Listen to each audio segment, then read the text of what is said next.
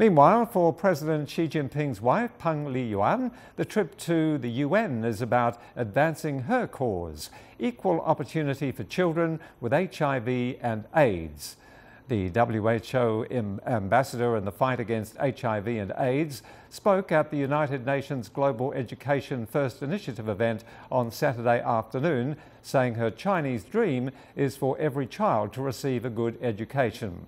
This comes after the United Nations on Saturday launched an ambitious public-private strategy to end preventable deaths of women, children and adolescents, with commitments of more than $25 billion for the next 5 years to provide life-saving treatments.